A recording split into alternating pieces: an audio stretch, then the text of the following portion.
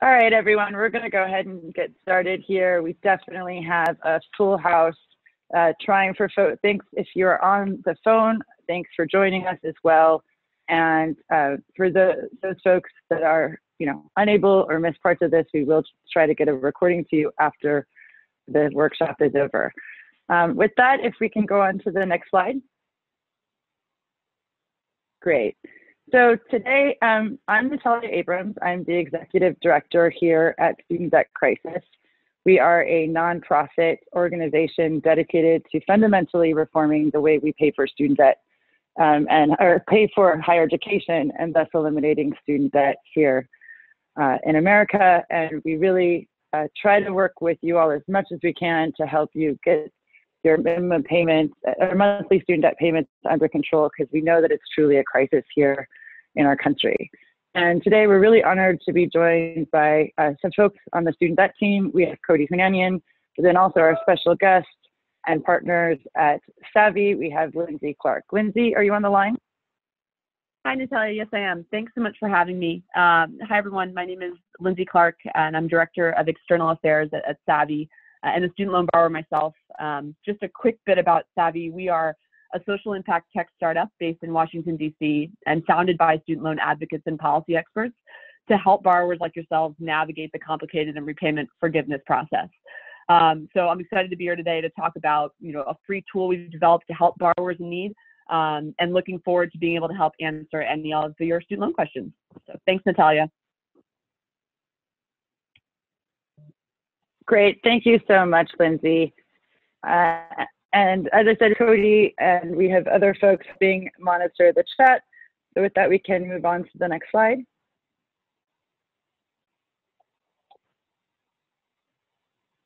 Great. So I just wanted to let you know today's workshop is part of a new student loan borrower outreach program that we just launched, and we want to make sure that we're reaching as many borrowers as possible, especially many of you that we've heard from that have lost your jobs due to the impacts of COVID-19. And don't worry, even if you had lost your job before that, many of these programs will still apply to you. So we're going to teach you basic student loan repayment information about your options and student loan forgiveness programs. And at the end, we're really excited to share this free tool that will help you understand all of your options. So everything we go over today will feel like a lot. We know that. And so there is a program that you can use at the end to enroll for free. There's nothing that will ever take you to a paid situation coming from Student Debt Crisis, and will help you understand these repayment programs. Moving on. And everything we talk about today, this video after the workshop is over, the tool that we talk about and additional resources is available and for the folks on the call, it's a little bit of a strange website, but it's bit.ly/borrower resources. And that's where you can go to find out all of the information that you're going to hear about today.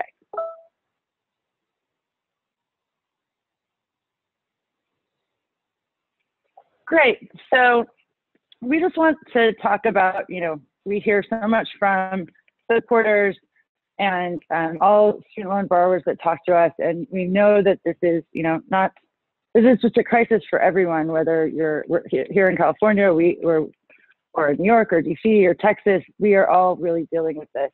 And unfortunately, we are seeing that this is really becoming a civil rights issue and impacting Black borrowers and Latinx borrowers and borrowers of color more so than white counterparts, but we are all impacted by this.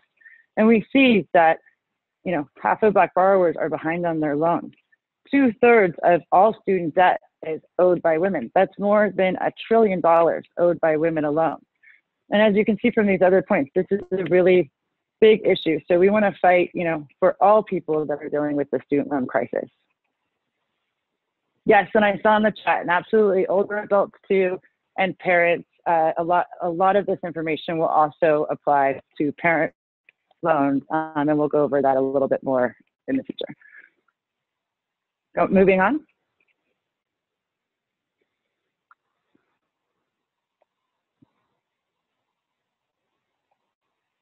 Great. So moving on with kind of this impact and why so many folks are in crisis is that we are seeing, this domino effect of a negative impact on being able to build any type of wealth.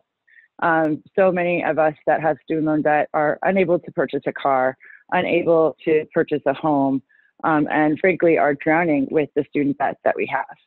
And we see that, so many borrowers, Latinx borrowers here in California, especially more of the time, are more prone to unemployment, and especially during times like this. And that's one of the biggest reasons we want to bring this to you today, is we know that a lot is going on.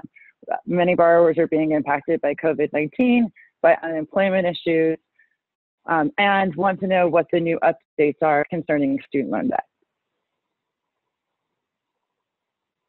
Moving on.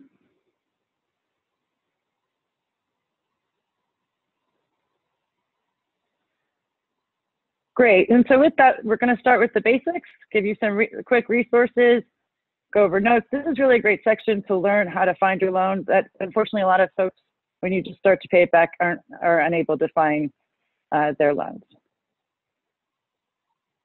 Moving on.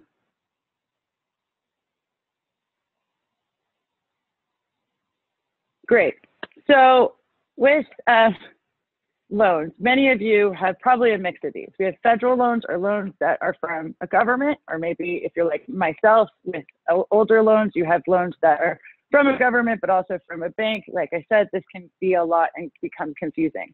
Then many student loan borrowers also need private loans as well. We have a quick chart for those on the phone. I'll explain. Basically, federal loans are going to be need-based, subsidized, or unsubsidized. The big difference between federal loans and private loans is that with federal loans, there are repayment programs. There are options if you fall into default, or and there are public service loan forgiveness programs. With private loans, there are none of those type of programs. However, you can at times speak one-on-one with your lender. Moving forward. So this is just to give you a picture of who you may be paying your loans to. We call your loan collection company a federal loan servicer. So you may have heard of terms like Navient or Great Lakes or Nelnet. These are going to be your federal loan servicers. Not to get confused though, Navient will also hold some of your private loans as well, just like Sallie Mae or SoFi or Discover or your bank like a Wells Fargo, where are places you could have received a private loan from. Moving on. And what should these, quote, servicers be doing for you? I say, quote, for servicers because many times when we speak to our supporters, they don't feel like they've gotten much service or much help when they call to ask, how do they make a lower payment? How do they restructure their payments? So what they should be doing is applying your student loan payments and processing them. And they should be enrolling and telling you about income-driven repayment plans, the best programs for you. They also should tell you about possible short-term deferment, and they should tell you about the loan forgiveness program. And they should be keeping you up to date. Hopefully, most of you have heard or received notices from your loan servicer for federal loans that you are not paying due to CARES Act. You should be receiving updates. And if you aren't, please let us know. Moving forward. Great. So this is important for the most generous programs down the line. So most loans that are going to be applicable for the most generous repayment programs are direct federal loans. If you have loans past 2010, no problem. 99% of the time, you're going to have direct loans. However, a lot of us took out loans before 2010, and the majority of us have what are called federal family education loans. Those FFEL loans on their own don't count for things like public service loan forgiveness. However, if you did consolidate, which may have happened between 2010 and now, you may also still be in the right direct consolidated loan. Then you see there in the middle in orange, Perkins loans. Those are loans that are given to you by your school. However, those also can be consolidated into one single loan. Moving on. So this is a quick thing on how to find your loan. First, one place to go to find all of the information is studentaid.gov. If you don't remember your FAFSA PIN from, when you applied for college, like I don't, you could always create a new account and log in. And this will give you all of the federal information that your student loan servicer is seeing. Then we also recommend, and I'm already seeing a lot of folks in the chat ask about the website, where you can go to learn more about this special tool that we're going to tell you at the end of this workshop, and that's borrowers.bysavi, BYSAVI.com. So for folks that, this is all sounding like a lot, I highly recommend, skipping 1, 2, 3 and going right to borrowers.bysavi.com. And like I said, we will continue through this workshop to make sure to explain that all to you, for any folks that have questions. Moving on. So what if nothing's on that studentaid.gov site? Then 99% of the time, you probably have private loans. To find your private loans, there's going to be no info at studentaid.gov. It's probably something where you may have had a cosigner, different than a Parent Plus loan, but an actual cosigner on your loan from a bank. It will show, another place to check is your credit report.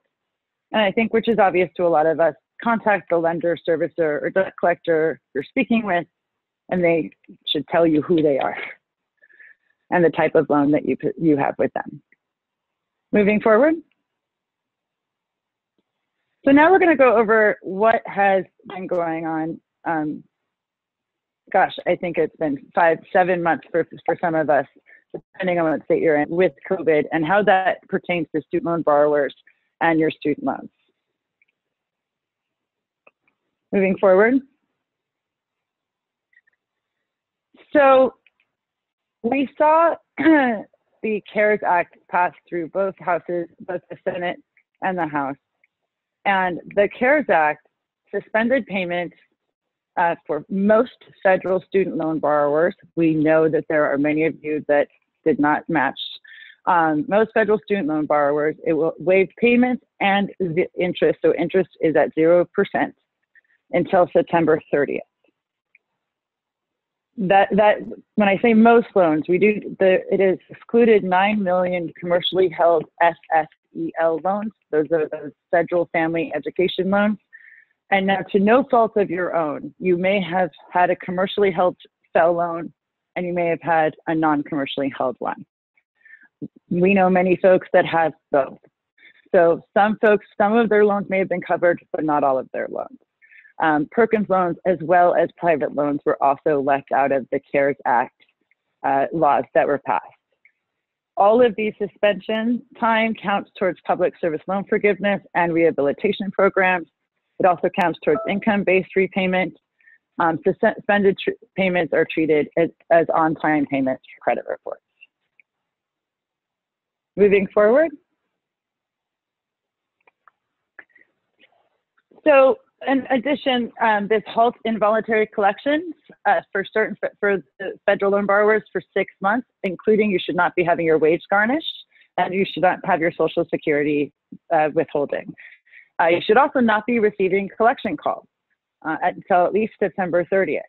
And we know that we have some students and some parents on this call, students that have been forced to withdraw from their last semester. Can cancel your direct loan for that period of time that you've had to withdraw from due to COVID, to be clear on that. Moving forward. So now we understand that this is confusing for folks. So that was what was passed early on with the CARES Act.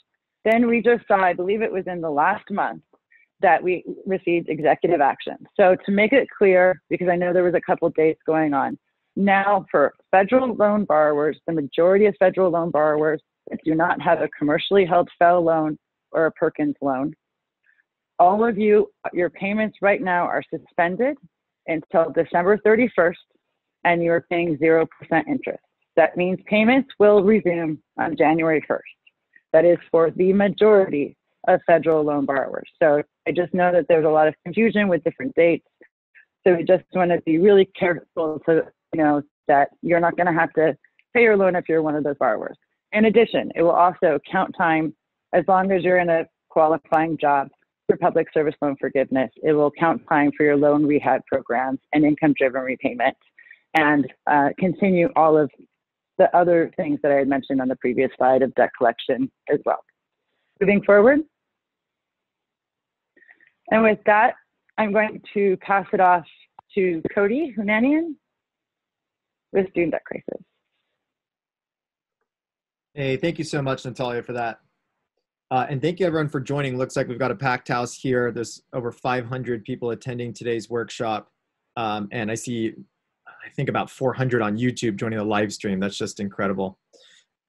So, we're going to first cover the federal loan repayment options that we kind of identify as the standard options. These are the choices student loan borrowers have when they first enter repayment. But we know that a lot of people on the call today are joining us because these options are not sufficient enough, and many people are struggling to afford their monthly payments. So my section after this is going to cover our affordable repayment options as well. So Dylan, if we could go to the next slide. When borrowers enter repayment, this is 6 months after they leave school or graduate, they are put into what is called the 10-year standard repayment plan. And that means that you have fixed monthly payments, and they will be the same amount every month for 10 years. And at the end of that time, your student loans will be fully paid.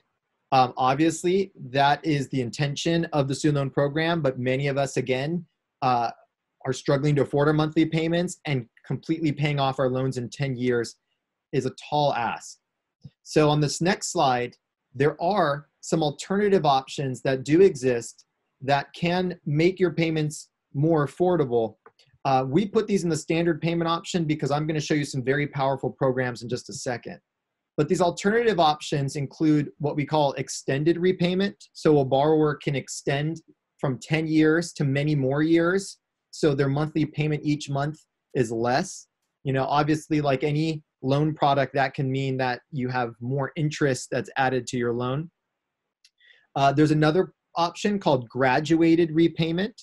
This is a situation where a borrower starts off with lower monthly payments, and then as they progress through the years, their payments increase over several steps.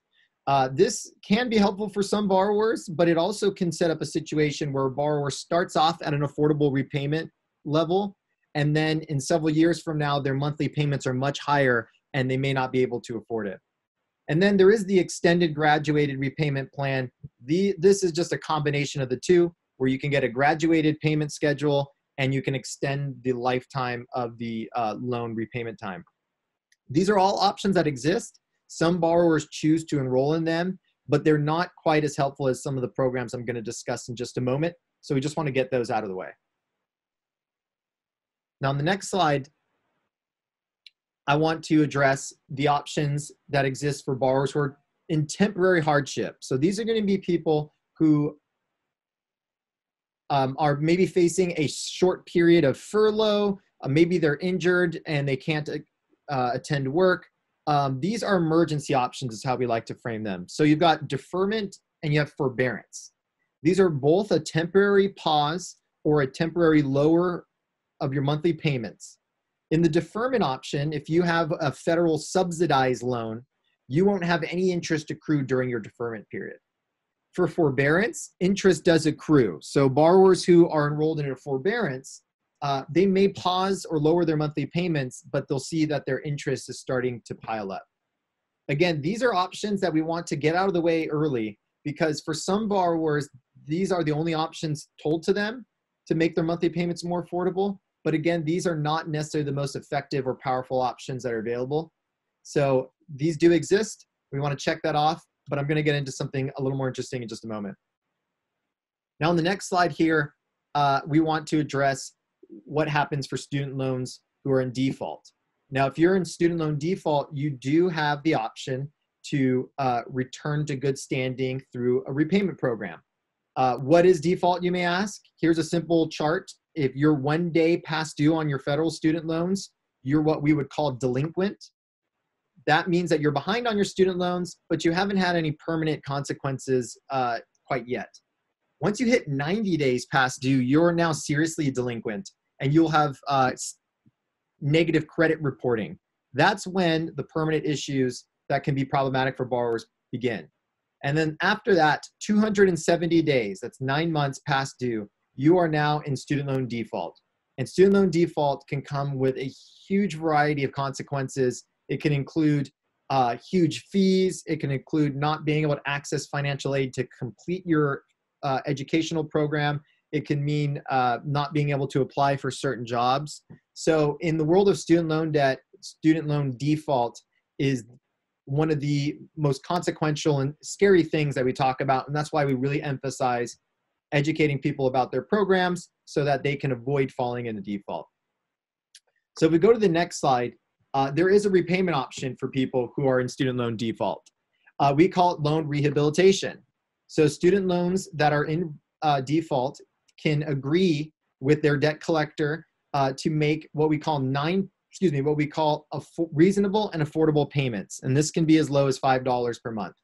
And if a borrower can make those payments 9 out of 10 months, they may be able to return their loan to good standing. And then from there, now all of a sudden they're accessible again for financial aid. Some of the fees can be reduced, and borrowers can frankly have this negative report wiped clean. The problem is, for many borrowers, you can only complete this program once. So if you've completed the default rehabilitation program and you fall into student loan default again, you won't have an option to get out of it.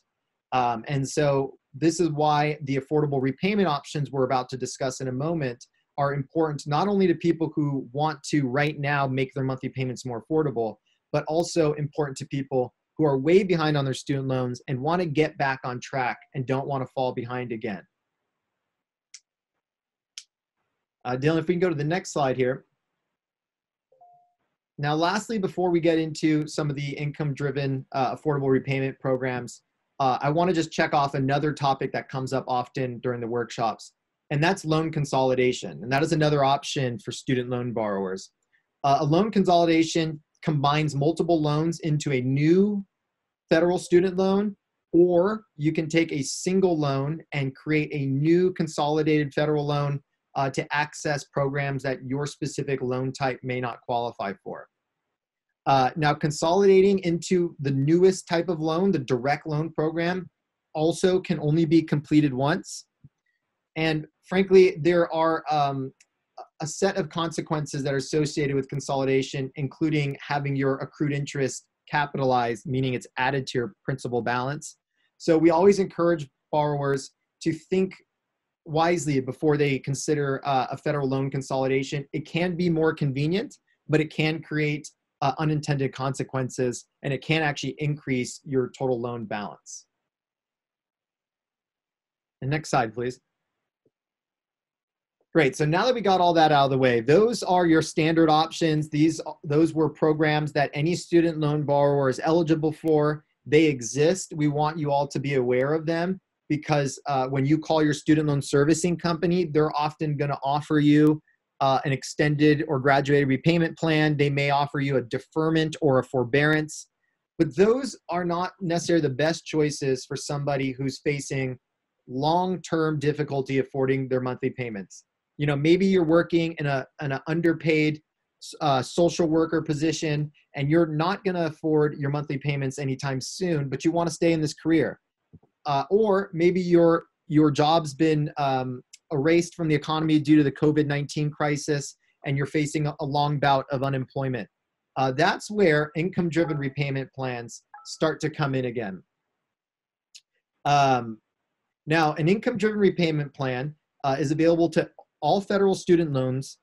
You know, this is not something for private student loans. I see some folks in the question box asking about that. So if you have a federal student loan and you're having difficulty affording your payments, this section's really for you. So let's go to the next slide here. So what is an income-driven repayment plan? Income-driven repayment can make your monthly payments more affordable, and it does that through a calculation that's been set up, and you can find this calculation at the Department of Education's website at studentaid.gov. but what is used is a percentage of your discretionary income. So it's based on your income and your family size, not your loan amount or traditional way of basing your monthly payments. It's about your family size and your income. So let's go to the next slide. Now, the problem for some borrowers when it comes to income-driven repayment plans is that there are so many of them, and it can be very confusing. So here is just a quick chart of the programs. Starting on top, Revise Pay As You Earn, that is the newest program. And at the bottom, Income Contingent Repayment, ICR, is the oldest program. The government's added programs over the years, and you can see that they've become more generous over time. So the newest programs base your monthly payment on 10% of your discretionary income, and the max timeline for completing this program is 20 or 25 years. Now, in the older program, Income Contingent Repayment, that used to be 20% of your discretionary income, so it's twice as much, and the timeline was 25 years instead of 20. Now, what we mean by max timeline is that a borrower can re-enroll in one of these programs every year that they need it. And if you remain in an income-driven repayment plan for 20 or 25 years, depending on the program, whatever amount of student debt is remaining is forgiven. It's taxed that year, so there are other implications to consider. But for borrowers who are in these programs, there is a light at the end of the tunnel. It doesn't mean you're stuck in an income-driven repayment plan, paying back student loans forever and never seeing them reduced.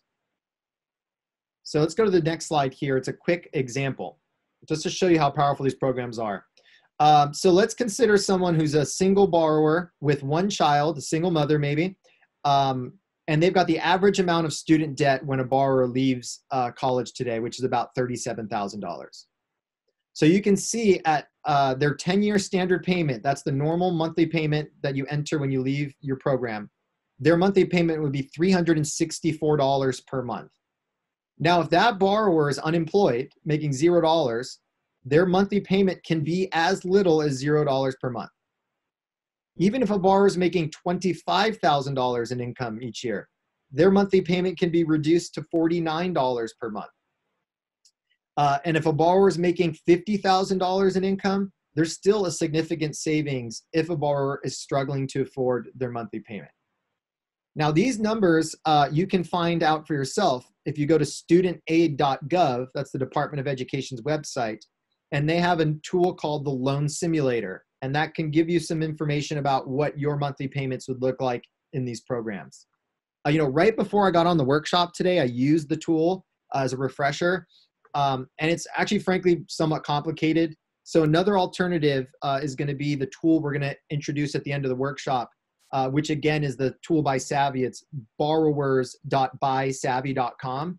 And they've got a simple platform that can help you understand what kind of affordable payments are available to you. So next slide, please. So enrolling in IDR plans, it frankly should be easy, but there are a lot of cracks that student loan borrowers can fall through. And that's, again, why we've created this tool that should help people enroll automatically. So when a borrower either visits their student loan servicer, the Department of Education, or uses a tool like Savi, they will either digitally or via the mail submit their application. Now, that should take about 30 days to process. Sometimes it's faster. After about a month, you should get confirmation that you are now enrolled in one of the income-driven repayment plans. Now, what's super important for people to remember is that a borrower has to recertify their income each year. So put it on your calendar 11 months after, so you got a little bit of wiggle room that you need to recertify. And the reason that is because if a borrower fails to recertify on time, they will be put back in their 10-year standard repayment plan, so their monthly payments will go up again. And any interest that possibly accrued during that time will be capitalized and added to your principal balance. So I hate to say it, I'm an advocate for student loan borrowers. I have missed my recertification before, and it meant that my loan balance went up and my monthly payment went up until I could recertify again. So we don't want you to miss this at all. So that's the program. It should be simple. Borrowers, again, fall through the cracks, unfortunately, often. And so we encourage you to follow up with your loan servicer, really be diligent about the paperwork. Let's go to the next slide. And this is what I'm talking about. This is what we call the application abyss. Now, applications should not take more than 30 to 60 days, give or take. You know, during the COVID crisis, there were some customer service issues at the Department of Ed. But if it's taking months, you've got a problem. You need to contact your loan servicer and contact the Department of Education to find out what's going on. Borrowers often complain that their applications are sitting under review for months. They're rejected for minor paperwork issues. The Department of Ed and loan servicers have poor communication. They're not updating borrowers about the situation. All of these are reasons why you could miss your recertification, but it can be costly.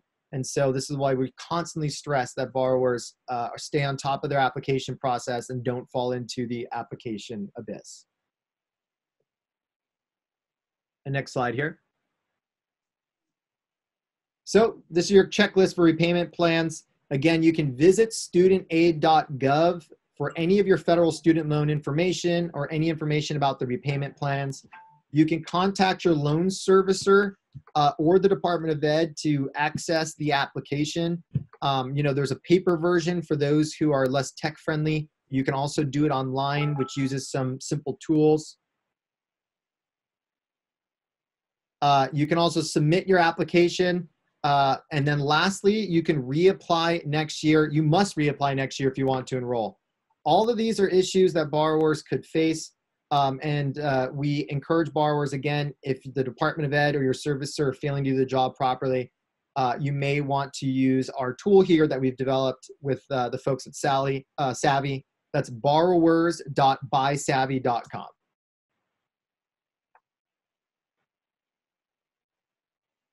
So before we go into the next section, and I'll pass it to Lindsay in a moment, I think it's probably a decent time to stop and do some Q&A. I see a lot of folks are asking questions in the box here.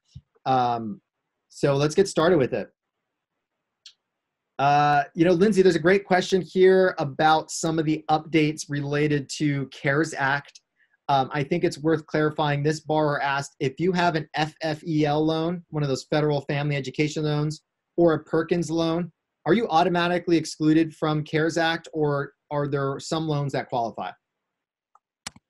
That's a great question, Cody. And so if you have a FFEL loan, it really depends, because you can have a FFEL loan that is potentially owned by the Department of Education, or you can have a FFEL loan that is commercially held.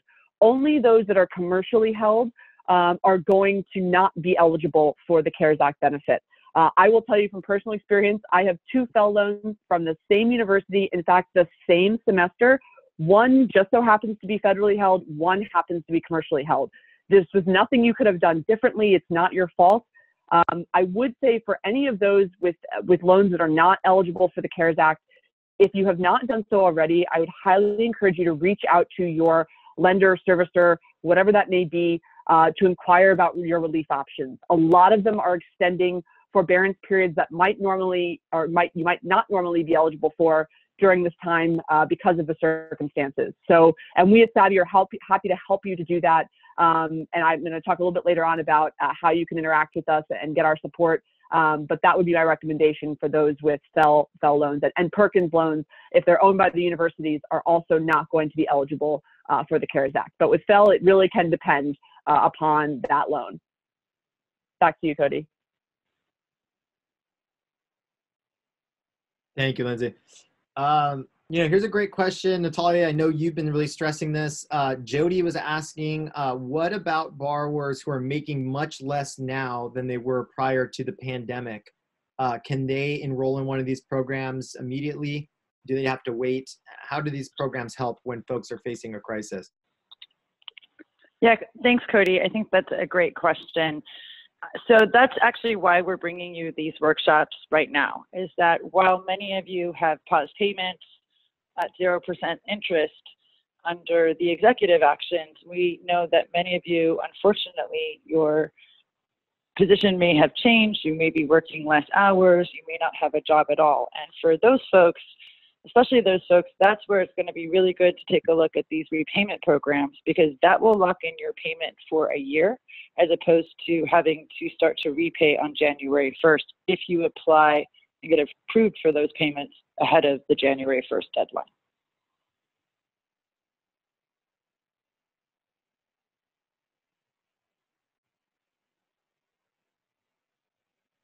Yeah, That's and so Cody, can I important. That's just add partly why. one more? Oh yeah, go Oh, ahead. sorry, I was just going to add wanted to emphasize just one more thing. I saw this a few times in the comments. You know, people saying their income is basically at $0 and they have, you know, their student loan payment is still going to, you know, upwards of $280 or something like that.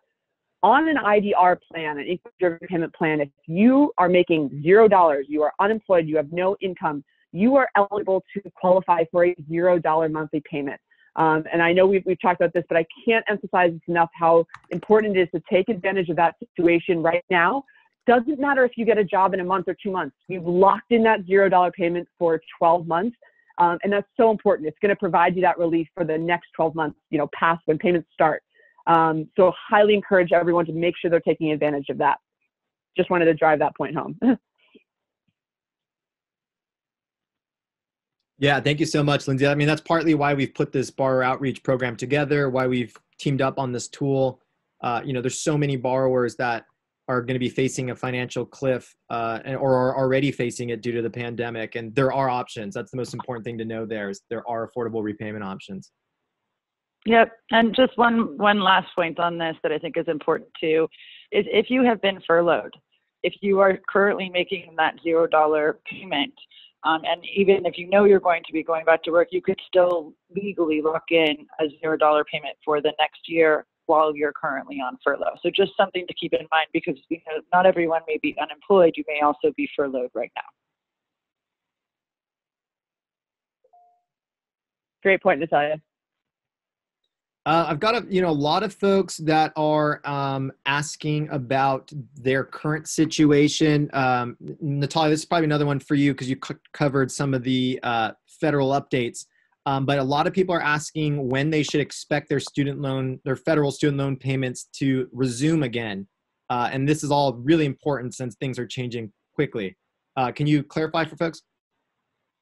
Absolutely. So for the majority of federal loan borrowers, except for those 9 million loans, commercially held FFEL loans and or unconsolidated Perkins loans, for everyone else, right now it is $0 payment, 0% interest, and your first payment, you will start to need to make payments starting January 1st or the month of January, whenever your payment lands.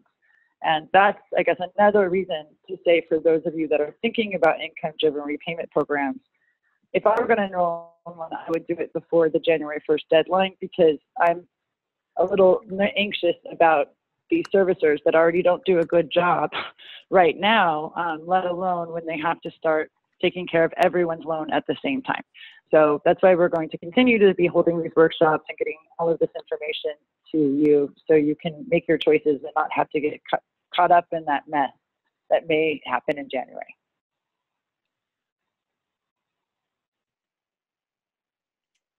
All right, let's see. I've got some other questions coming through the pipeline.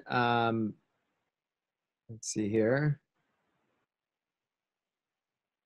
You know, this is always super important. I've got a question from Julie who is asking about where Parent Plus loans fit in all of this. Do parents qualify for income-driven repayment plans if they are struggling to afford their payments?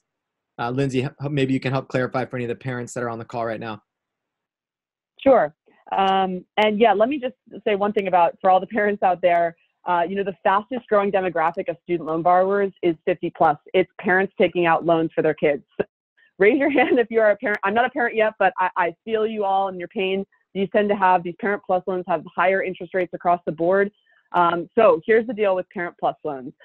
In order to qualify for an income-driven repayment plan, the only one you're able to potentially qualify for is ICR income contingent, and that is only after you've consolidated.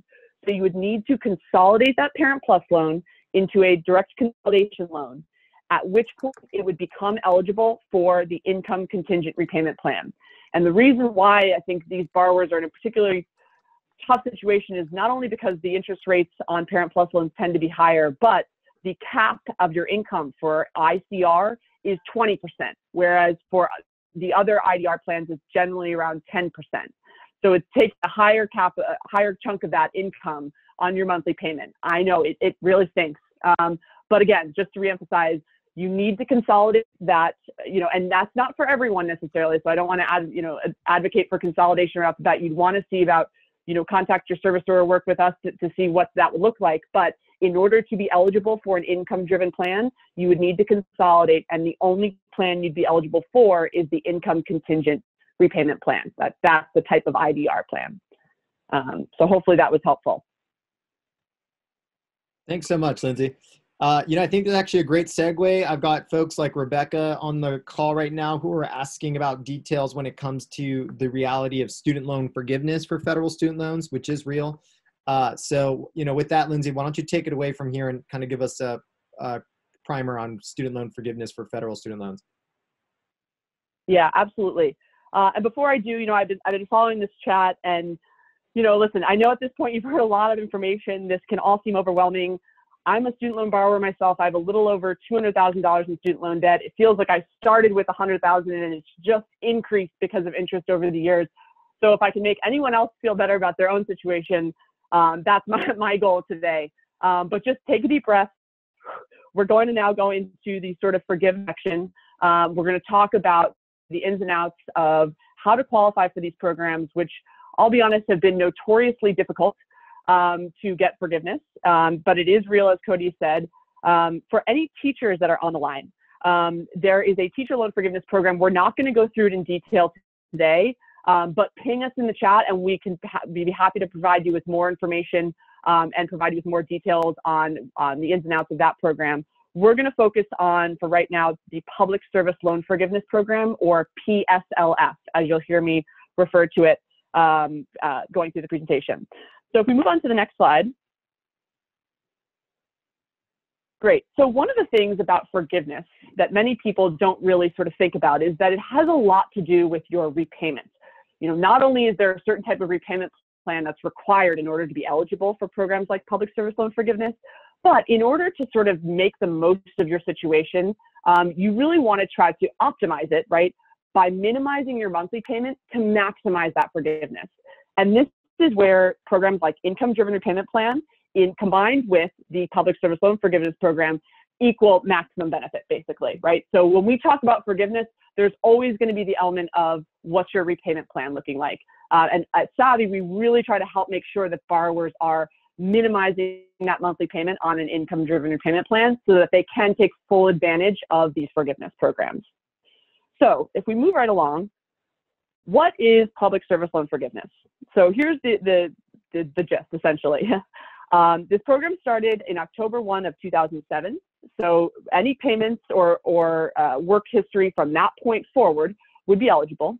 But essentially, you need to make 120 qualifying payments, and we're going to talk about what a qualifying payment is in a second, towards your loans in order to have the remainder of that loan balance forgiven tax-free. Okay, so there's no big tax bomb waiting you, no tax implications. Now, these payments do not need to be consecutive. They just need to be cumulative. I'm going to repeat that. They do not need to be consecutive, just cumulative. Okay, so you can take a break if you need to. If you're ever on a deferment or forbearance, you're not going to be accumulating credits during those months. That's okay. You don't lose those credits. They just, will pause and they will resume when you, resume your eligibility. And the sort of the three most important things around eligibility are, your employer, you're working for a qualifying employer, your loan type, having a direct loan, and your repayment plan, being on an income-driven repayment plan. Standard plans can sometimes count as well, but really being on that income-driven repayment plan. So if we go on to the next screen, this is going to show you essentially the basics of how to qualify for PSLF. So as I mentioned, first and foremost, let's if we run like the diagnostic test here. Do you have a direct loan? Okay. Those who do not have a direct loan, say you have a FFEL loan, or if you have a Parent Plus loan, even though it might be direct, you would still need to consolidate. If you have a FFEL loan, you can qualify for this program after consolidation. Okay, so you would need to consolidate into a direct loan. So it's possible if you don't have a direct loan right now, you can get one basically, or convert your loan. as we discussed in sort of the consolidation section. So first and foremost, you need to have a direct loan. Does your employer qualify? Okay. And are you in a qualifying repayment plan? All right. Once you've established those three things, check, check, check. Okay. You're going to want to submit what's called the employment certification form. This essentially gets signed by you, the borrower, and gets signed off by your employer and any previous employers. Okay. So current or any previous, back, until 2007. That you are an employee at that institution and that institution is a qualifying institution. And then it gets submitted to your servicer and they go back and they basically, check and count, okay, well, were they making payments? Did they have the right type of loan, right repayment plan? And were they working for that institution? Great. They have X many credits. And so after you've made 120 payments under all those conditions, that's when you would submit the final sort of application itself for PSLF. Okay. Now this certification form it's highly recommended that you submit it every year or when you change employers. This way, there's no confusion or there's no surprises when you sort of reach that 120. Oftentimes borrowers will think that they have a lot more credits than maybe their servicers are actually telling them. And that discrepancy causes a lot of headaches and why so many borrowers have been, pardon my French, screwed over by this process. And so this is why I want to make sure you submit that form year over year so that 12 credits, every 12 credits, you're inching closer and closer to that 120. If we go on to the next screen. Great. So let's we're sort of going to reiterate what does qualify for PSLF as far as loan types. So as I mentioned, direct loans. These come in a couple different forms. You've got your direct subsidized and unsubsidized, direct grad plus loans. You have direct parent plus loans. Now, just to be clear here, these still need to be consolidated in order to be eligible. So just want to make that clear. And then you've got your direct consolidation loan, okay? One of the easiest ways I always say to tell if you have a direct loan on your service or statement or account is it literally has to say the word direct, or it might say DL, which stands for direct loan. As far as employers go, all levels of government. So you've got tribal, state, local, federal, okay? All of that counts. Any 501c3 nonprofit. And then there are some other critical public service careers and areas that we can, you can reach out to us if you're unsure, that also would qualify for PSLF as far as your employer goes. And then repayment plan, the third sort of trifecta here, as part of the trifecta. You must be on an income-driven repayment plan, or a standard plan is potentially eligible to accumulate credits. However, you're going to need to be on an income-driven repayment plan for the majority of the time. Why? Well, if you're on the standard plan, that loan is getting paid off after 10 years.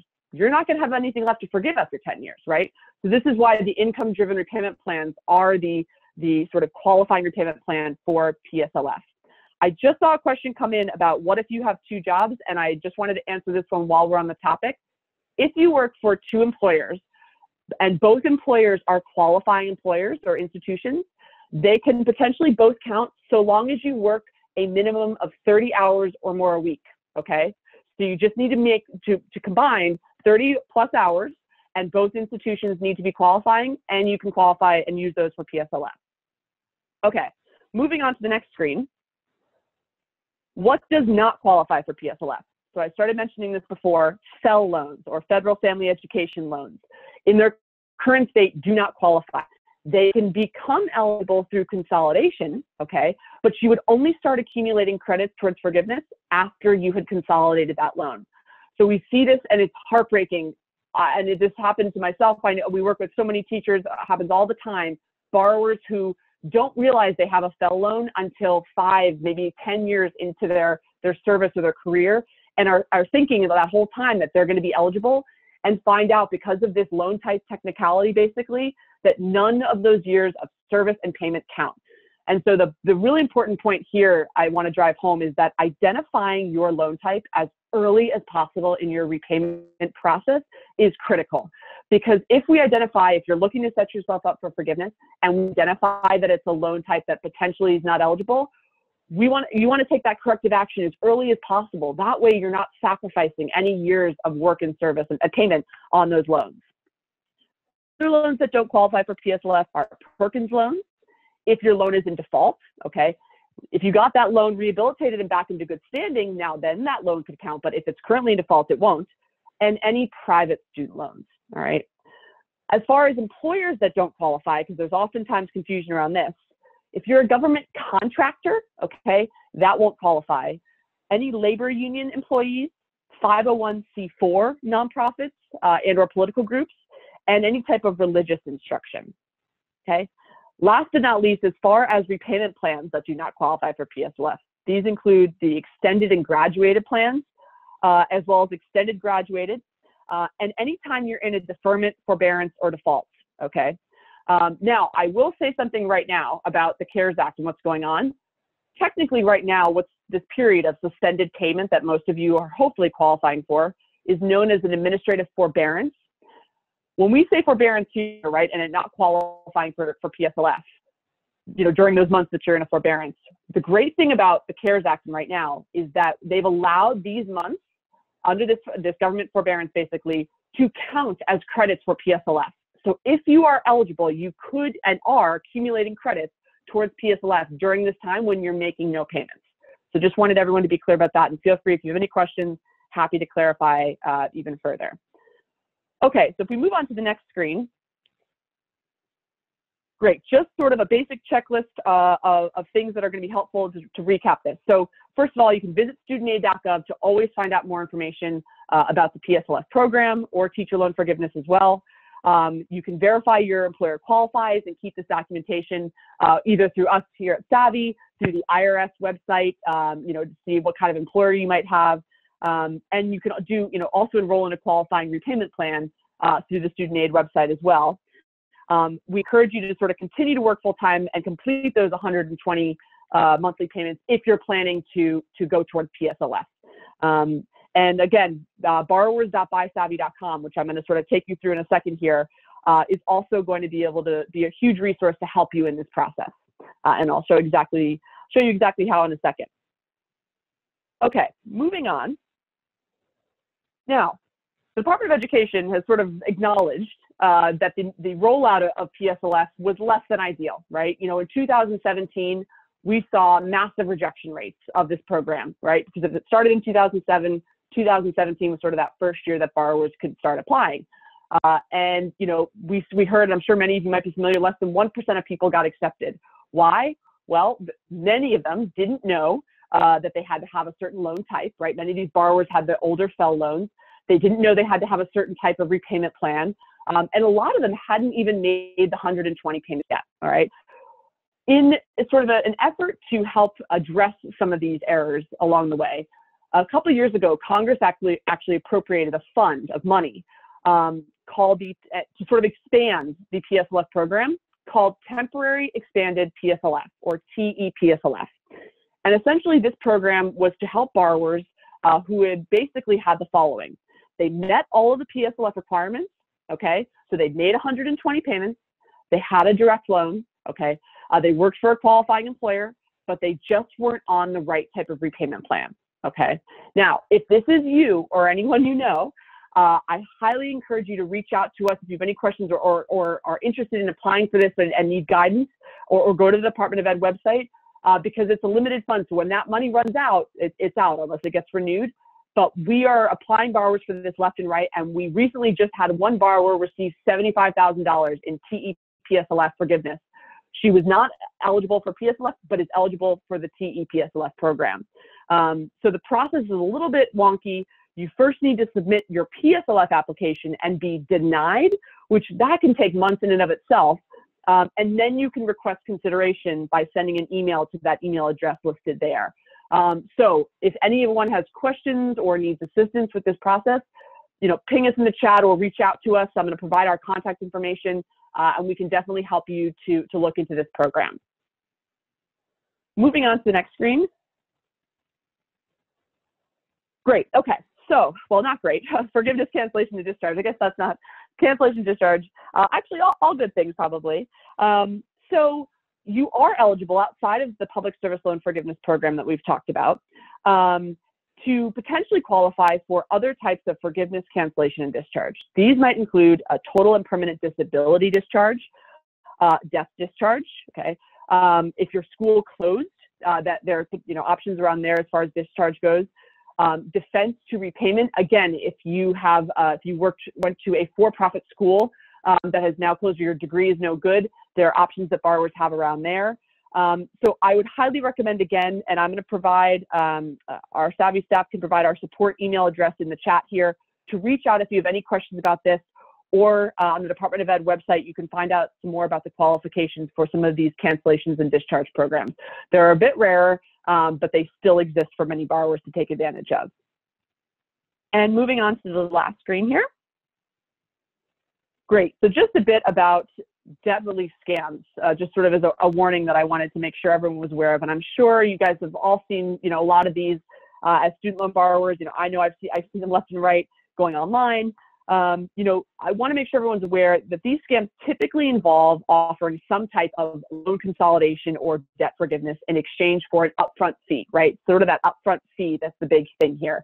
And this oftentimes is exorbitant, hundreds of dollars that borrowers are paying to these companies that are defrauding them essentially and not helping them out. So just be aware of anything that includes the lines immediate loan forgiveness. It's never immediate, let me tell you. And deadline approaching, trying to, create some sense of false urgency around having to take action, anything like that, make sure you're on top guard. I just saw in the news recently another student loan scam that hit thousands and thousands of people. And so again, upfront fees, anyone claiming to be the Department of Education or promises of loan forgiveness, a lot of the attorney general's offices in your states across the country are going hard after these companies and suing them and trying to take them down. But you are sort of your own best advocate. So, just be on the lookout and make sure you're aware of these. Okay, so if we move on to the next screen. Deep breath here. So hopefully at this point, we've sort of explained, Cody, Natalia, and myself have taken you through the landscape around repayment, the CARES Act, and potentially public service loan forgiveness if you're interested and eligible. Now I want to talk about a tool that we at Savi have devised to help you as borrowers. I know it's an overwhelming process to navigate on your own. So a completely free tool to help assist you in all these areas. So if we go on to the next screen, you can either visit the bit.ly/borrower resources in order to access this, or borrowers.bysavi.com. But essentially, this free tool is going to help you to see your options, potentially enroll in these programs digitally for free, whether that's IDR or public service loan forgiveness, and you'll have access to our support and our expertise as well. So just a bit about Savi, a little bit more, if we go on to the next screen. I talked about this at the very beginning, but we are a social impact tech startup, a registered public benefit corporation. We take that really seriously. I told you I was a borrower myself. We are borrowers, advocates, experts who sort of come together, developed a technology platform to help borrowers navigate this system, which we ourselves, are sort of the test subjects, the first ones. We know exactly how you all feel. We work with a bunch of partners across the country and a bunch of users. The average user right now, I think, is able to save around $156 just by enrolling on an income-driven repayment plan. And so, that ends up being a huge lifetime savings. But essentially, it's a pretty simple process and how the tool works. So if we go on to the next slide here, we essentially are the diagnostic test. You can almost think about it like a TurboTax for your student loans. You're going to enter in some information about your tax filing status, your income, your employment. All of this is to help us identify the optimal repayment and forgiveness plan for you. And then you can select that plan, and then we help with all of the digital enrollment, submitting it on your behalf, and then monitoring that application. Cody talked about this application abyss, right? It happens all the time. Borrowers get rejected, they don't hear back, or they hear back and it's an incorrect amount, and they think that they have no recourse. We help with all of that. And so again, that's where we get on the phone with you and your servicer. If that application is taking too long, we're the first to knock on the servicer's door. So when you talk to Navient, it's not just going to be you alone. You have us there in the background to help you out. So this is sort of really the Savi advantage that we really like to make sure borrowers are aware of. So if we move on to the next screen, just to reiterate what the Savi tool can do.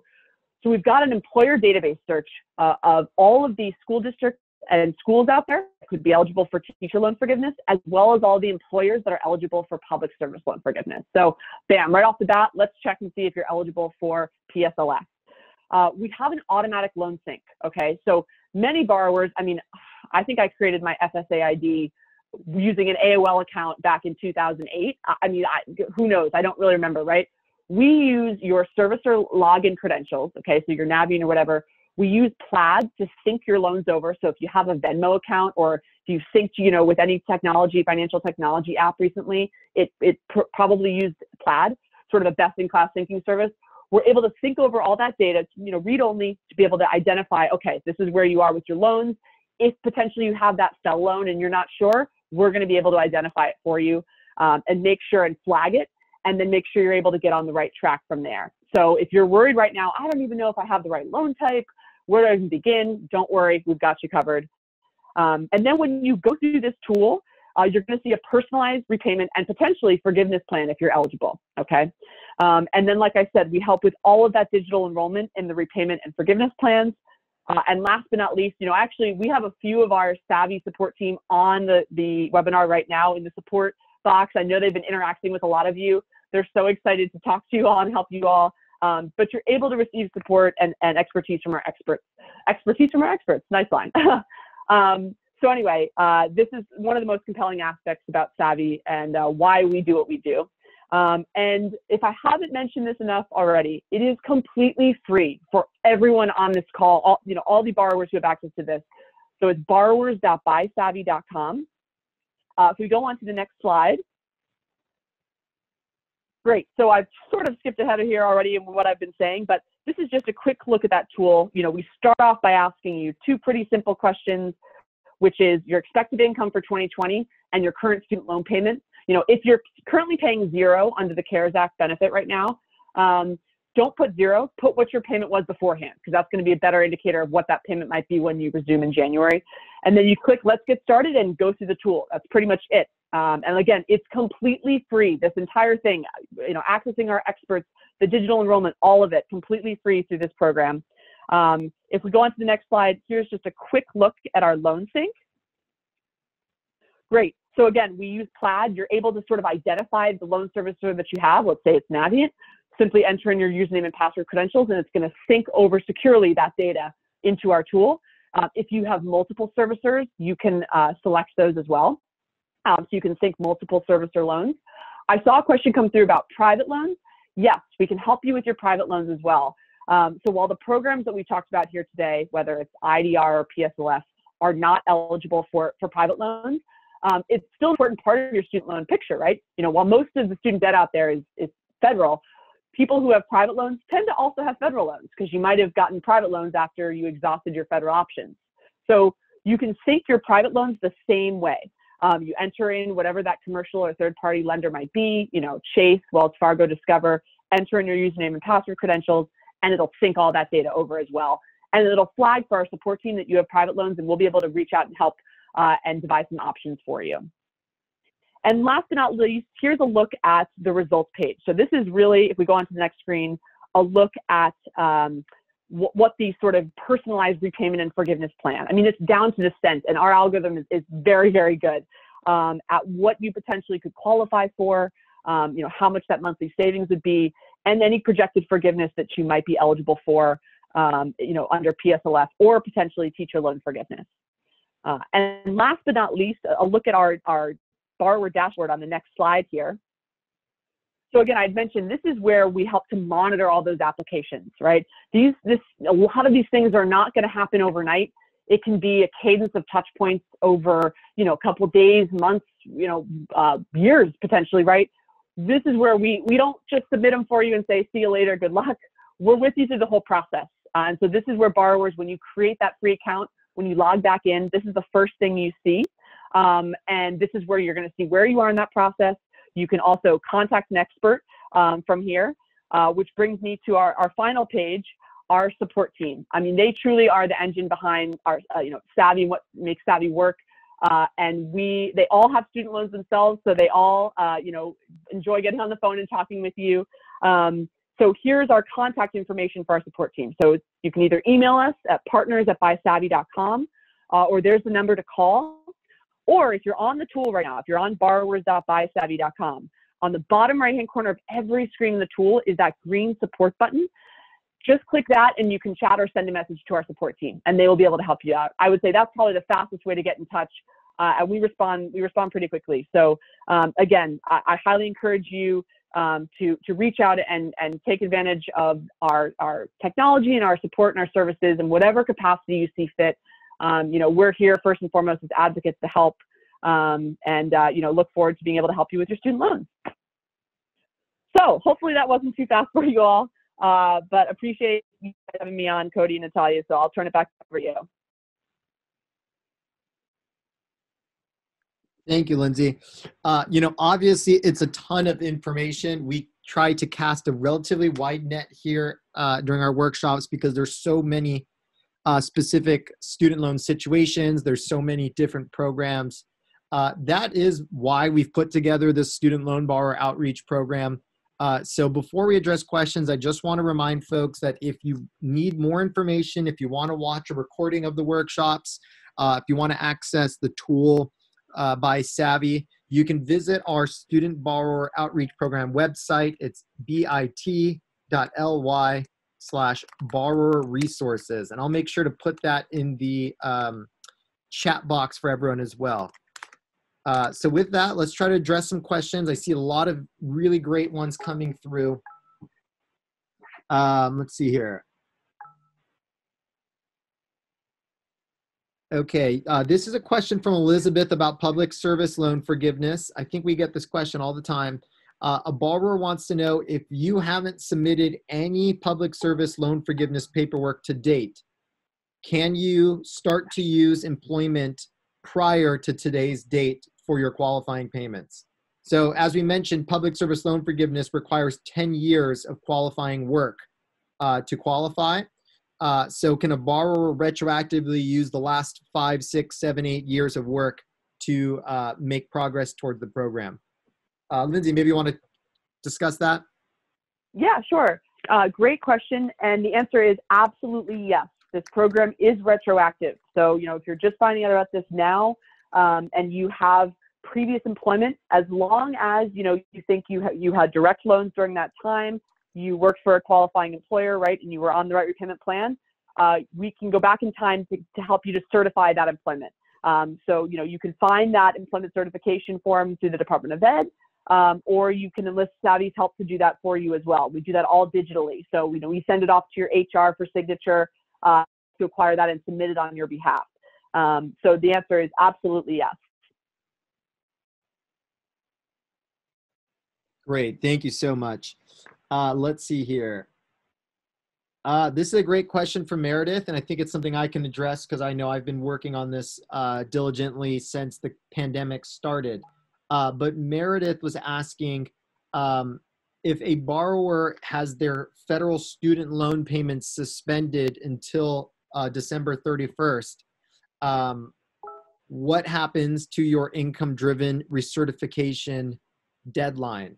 So for those of you who had to recertify your income for an income-driven repayment plan during the suspended payments that will go until December 31st, your recertification deadline will be pushed back according to Department of Education guidelines. We are encouraging borrowers to not only wait to hear from their student loan servicer, but to proactively reach out to your loan servicer to get more information about this. But it's worth mentioning, and that's why we are talking about these programs today, that you can manually and proactively enroll in an income-driven repayment plan and recertify your income at any time. So if a borrower during this pandemic experiences a decrease in income or hasn't enrolled already, they can do so now. And you may have suspended payments until December 31st, but at least you've locked in lower payments until this time next year. So we are encouraging borrowers, if they see that their situation in the near future, over the next year may not improve greatly, that you may want to lock in that lower payment now. And again, you can enroll at the Department of Ed's website, or you can use Lindsay's tool at Savi at borrowers.buysavvy.com. Hey, Cody, if I can add just one more thing there too. Please. You know, Yep. if you are in a bad financial situation, I hope more than anything that your situation does improve. But if you wait until it does improve to do something about your student loans, you won't be able to take advantage of potentially that $0 payment or that lower payment, right? So this is about sort of taking advantage of your situation now for however, worse it might, or, much worse it got, or, might be, to lock that in, and hopefully it gets better, but that's okay. Even if you do get that job the next month or what have you, but doing it right now so that you can lock it in and help yourself out given what's going on. And then hopefully things turn up, and then that'll be okay, but at least you've locked it in for that period of time. Thank you for that. Let's see here. Okay, another question on income-driven repayment plans. They're super dense, so I want to clarify this. This is for Lisa. Lisa was asking, for something like Repay, Revised Pay-As-You-Earn program, why is it 20 or 25 years for the payment timeline? And so I can tell you, Lisa, that's because the newest program, Repay, has a unique feature about it that says if you are repaying a federal loan for undergraduate studies only, so an undergraduate loan, then your repayment schedule is 20 years. If you have any loan that's used for graduate studies, a graduate plus loan, then your repayment schedule is 25 years. Unfortunately, we've seen over the years that graduate students, those are the most ambitious and most successful and most driven students that we have in our society, are often those that are used to fund a lot of these programs, meaning that they pay the most, and it's really unfair. So if you have a graduate student loan and you want an income-driven repayment plan, you may want to choose one of the other programs which doesn't have this specific mechanism that's confusing.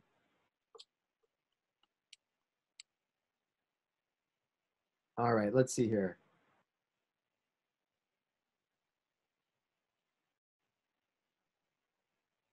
Okay, we've got a great question. Lindsay, this is probably something you've seen come up during your work with borrowers at Savi. A person wanted to know, can a borrower apply for an income-driven repayment plan if they receive income as an independent contractor?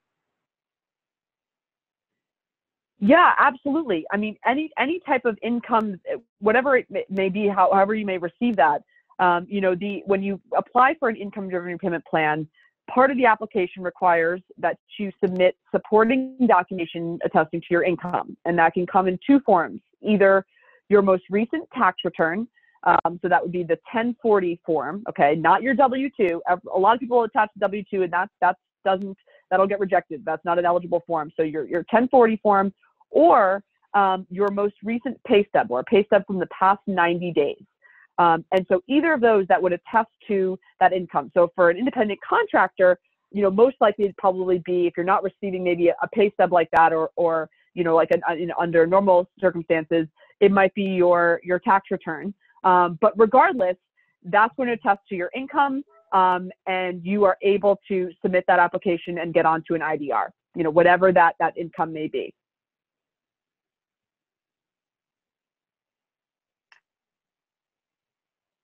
All right. You know what? I think with that, because we ran a little bit over, we can wrap up our workshop today. I know there's still a ton of questions. So at the end of this workshop, you will receive a follow-up email that sends you a link to our to the Borrower Resource Center. In fact, Dylan, if you could go to the next slide, I'll remind folks that that's bit.ly/borrower resources. We will shortly have a recording of the workshop up there. There's also the Savi tool. There's some one-page handouts for you to read about these topics. And if you can go to the next slide, Dylan, I will also want to ask folks, when you receive the follow-up email, if you could take our borrower feedback survey that's included there, that would be extremely helpful. We are testing this content, we're improving it, and we're going to hopefully provide best practices for nonprofits all over the country to help borrowers understand their options. So that will come to an email. You can always reach out to us, respond to that email as well. We'll try to answer as many questions as possible. So with that, thank you, Lindsay and Dylan, for joining us. And thank you for all of the attendees. We had a packed house, very exciting. We appreciate you so much. Thanks, everyone. Bye-bye.